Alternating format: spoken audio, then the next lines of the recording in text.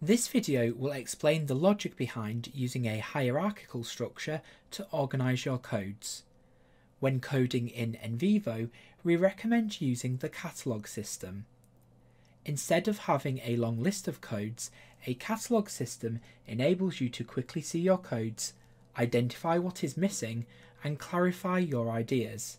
It is easy to organise ideas and to add new ones, as well as avoiding the duplication of your codes.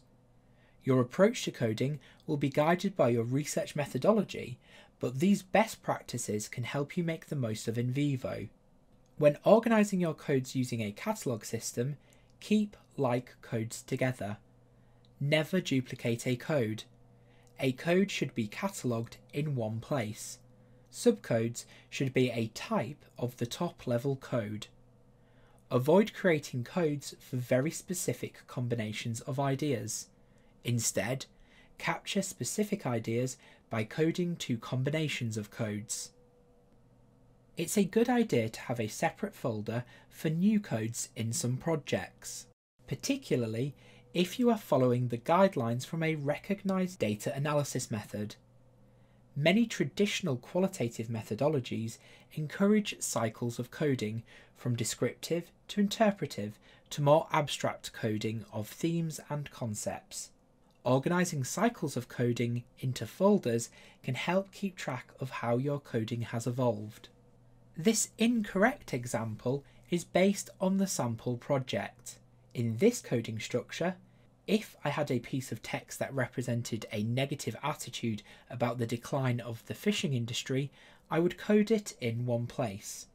However, this breaks the rules of a catalogue system. First, I am not keeping like with like. An aspect of the economy, such as the fishing industry, is different from positive or negative attitudes. The correct way to structure these codes is to break them into broader concepts.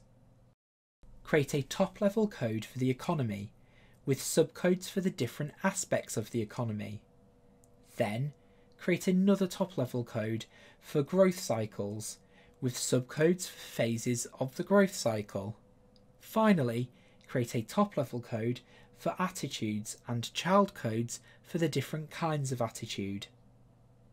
This means that if I had some text that represented a negative attitude about the decline of the fishing industry, I would code it to 3 different codes: the fishing industry, decline, and negative attitude.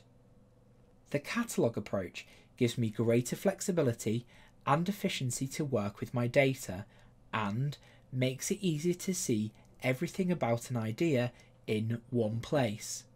Once you have a lot of coding, NVivo can help you explore where coding overlaps or not. For example, the matrix coding query can help me explore how attitudes intersect with economic factors. The catalogue approach to organising codes may be counterintuitive at first, but you will soon learn with practice. You may find that you want to change the structure of your catalogue as you do more coding and create new codes. This is normal, and it's easy to move codes around and rename or merge them. The Managing Codes video will demonstrate how.